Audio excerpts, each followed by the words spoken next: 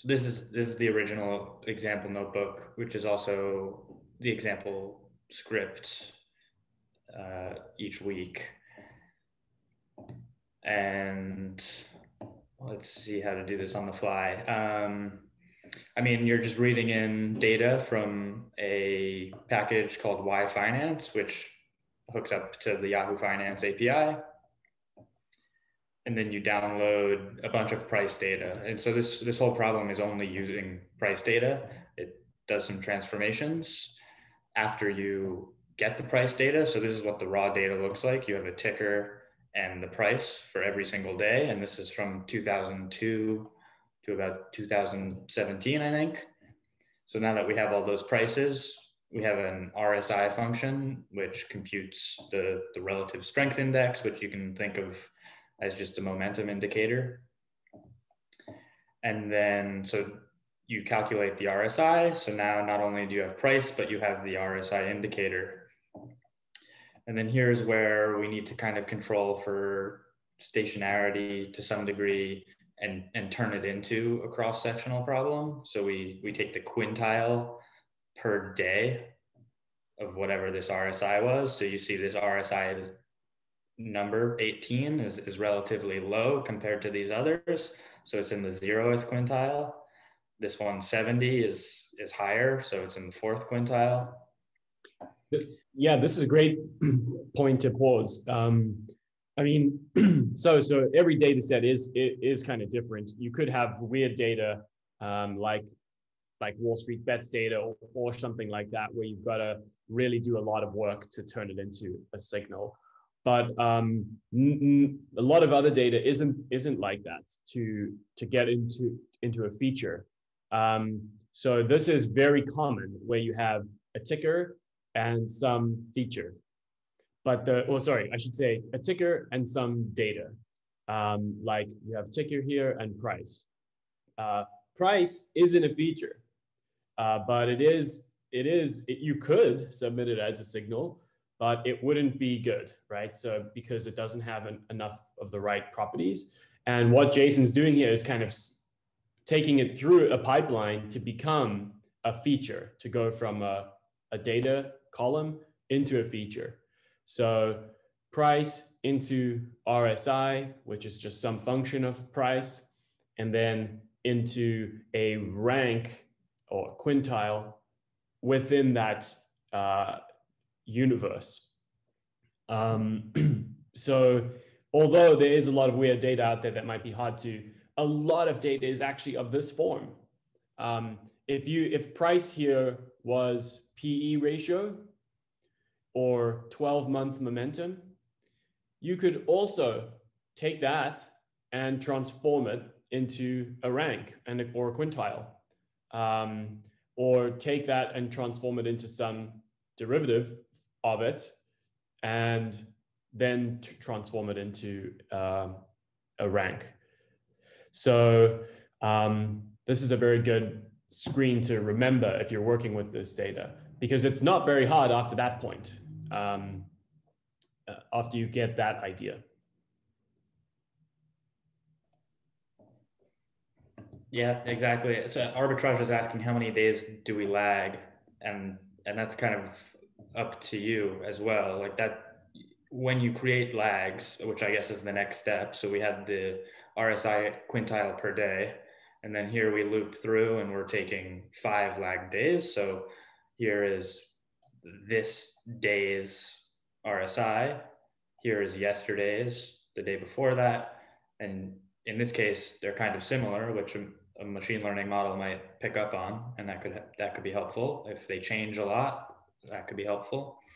But however many lag days you want to add, how you want to do the lags is all going to be different types of feature engineering, which could make your model better or worse.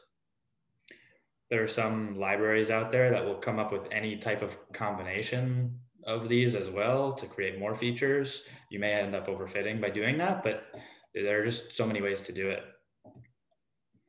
And just a kind of clue why this kind of helps or works, tends to work. If you do have, let's say you put in a raw data column as your feature, like a data field like price to earnings ratio. There are some times, like say 2009, where all the stocks have very low price to earnings ratios. They're all like around 10 because the market was really, really low down. But there are times like now where the average PE ratio is maybe like 25 or something because the market's much more overpriced.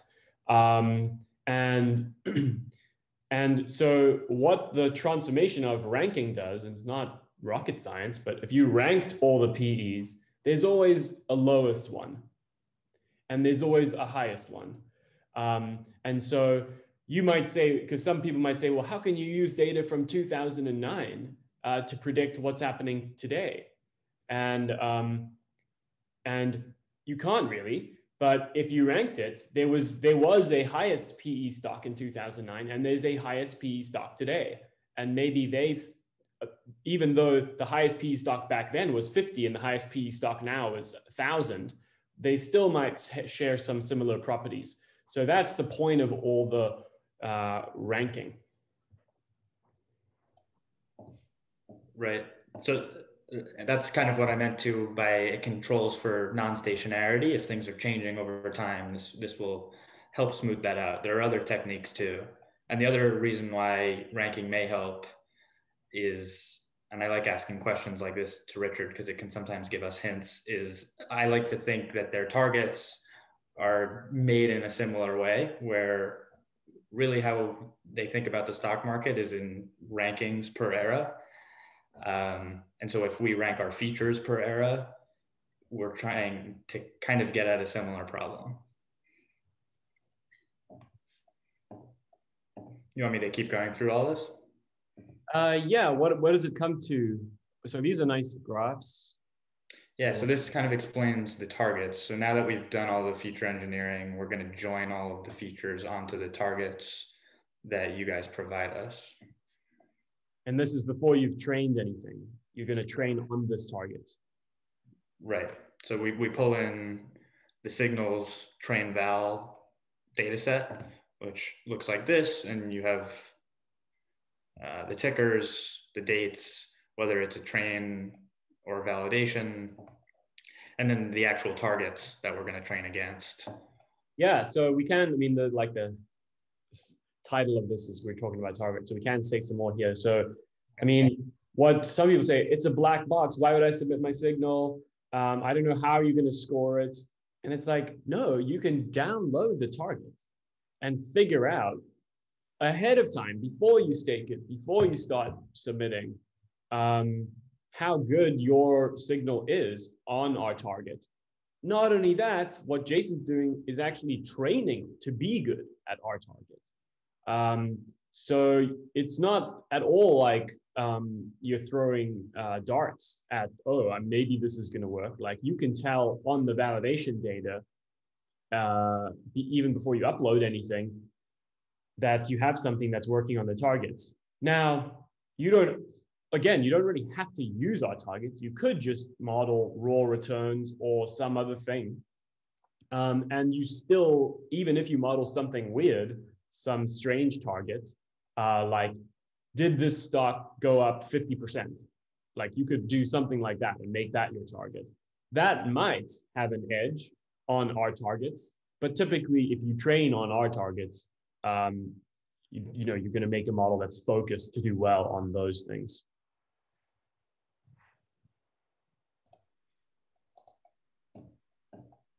Yeah, I think trying multiple methods is probably the best. And then what's great is you can just submit and see if the target that you kind of invented makes sense.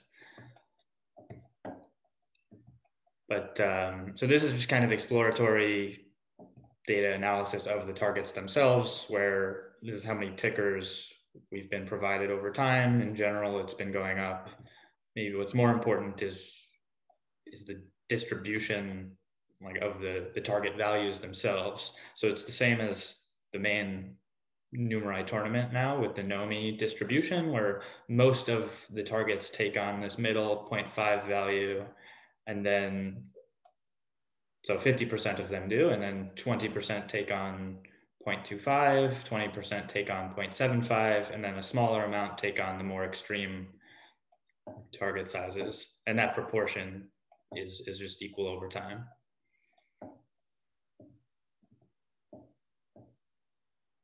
And so then we're gonna just combine the feature set we made with this target set.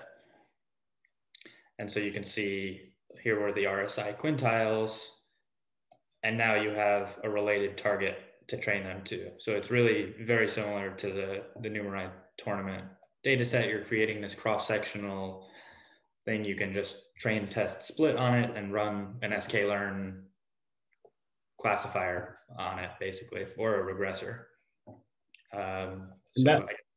Yeah, I like how many, you have all these different RSIs of different lags. All of them are coming just from price. And so there's always like so many possible features you can make from one data column. You could make the same RSI out of PE if you wanted to, or out of any other data source. It wouldn't have the same meaning, but it would be, there's plenty you can do. And lagging is one thing. Different kinds of lags, different kinds of ranking, different kinds of like differentiation, maybe to make it more stationary. There's so many possibilities. And this is more of like a cross-sectional auto-regressive problem, but because now we know all of the tickers through time, you can do more classical time series analysis stuff here too. You can use LSTMs, or you can do like ARIMA models. One thing I want to try, JRB and I were talking about this the other day, is just to do a very simple time series on the target values alone over time, because you know what the targets are from ticker to ticker, era to era. To implement that in live, we may need to get the like previous week's targets, which is one thing I want to request.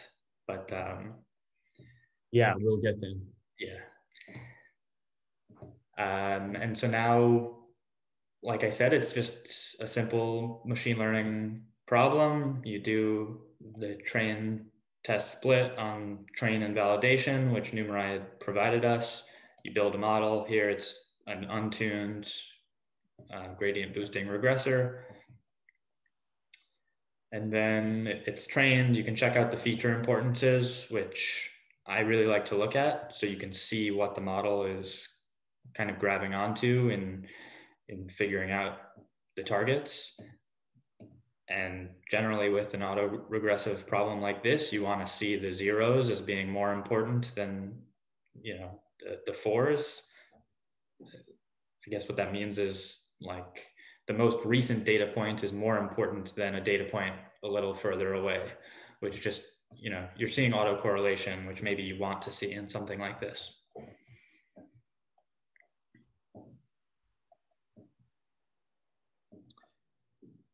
And then you can just predict, and we look at our distribution of predictions, which is pretty tightly centered around 0.5. And what that tells us is, first of all, it's just a really hard problem. And so it's a pretty conservative model that's kind of predicting everything's in the middle. But really what we want to get at is the edges anyway. So hopefully, and you can work that into your modeling problem in the first place. But hopefully we're getting these tails more correct than not. And then here's a scoring function to see how we're doing as Numerai would score us over time.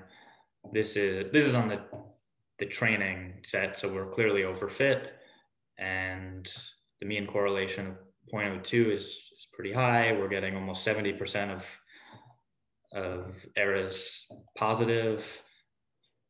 And the test set's obviously more important. And as you can see, it's a really hard problem. There's a lot of noise. This mean correlation is much closer to 0. The hit rate of how many positive errors you're getting is closer to 50%, but this is maybe a slightly positive model with even like almost a year of drawdowns here. Then it tends to do a bit better afterwards. So aim for much better than this. This is not the desired outcome. It's just a good example script. Right. I think the framework is good. The data could be a little bit better. The feature engineering can be a bit better. And Siraj built a notebook on top of this that does do better feature engineering. And I think it does end up doing better. So it's kind of a proof of concept. Then here's some more, it's just kind of boilerplate code, which is going to be helpful to pull out the most recent Friday dates for every week when you want to submit. And then you just take that model that you trained earlier, you predict on the new most recent Friday's date. We're going to double check that the distribution is similar to how our train and test distributions looked, centered around 0.5. So that looks good. And then just a bit more cleaning up and you can submit right from the API in the notebook.